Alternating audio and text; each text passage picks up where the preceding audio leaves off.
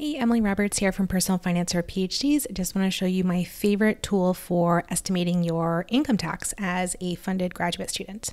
The tool is from Smart Asset. You can just Google Smart Asset Income Tax, and it's their federal income tax calculator. You just enter your household income. I happen to be in New Haven at the moment for a speaking engagement, and I know the Yale stipend is somewhere around $48,000 per year. So you enter your household income, your location, and your marital filing status, single or married, filing jointly.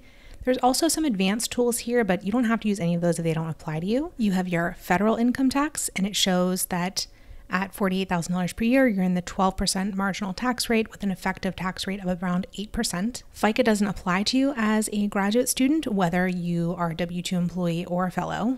And it'll also show you your state income tax and local income tax if applicable. You don't really need to look at the sum because a lot of it doesn't apply to you, but this is my favorite way to get a quick estimate of your federal, state, and local income tax.